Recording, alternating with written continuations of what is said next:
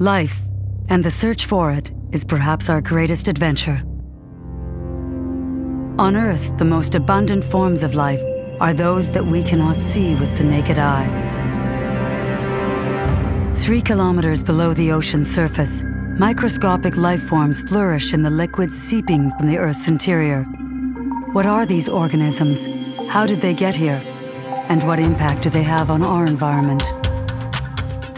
Each year, massive blooms of algae render parts of our ocean toxic to humans and wildlife. Imagine if we had an automated detection network warning us when harmful microbes were present. As we further industrialize the ocean, what is the effect of microorganisms in our harbors and off our coasts? Is there a better way to monitor how we are impacting the planet? Fish farms are especially vulnerable to outbreaks of harmful algae and disease. What if we were instantly notified of changes to the health of the waters around aquaculture areas? The Environmental Sample Processor is an automated laboratory able to detect microorganisms in real time.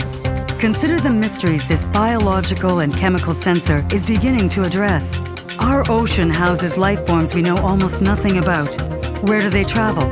How is humankind impacting their environment? And how are they, in return, impacting ours? The ESP provides us with a model for how we might monitor the health of our ocean in the future and seek out new forms of life in the darkest depths of our world and in the farthest reaches of others.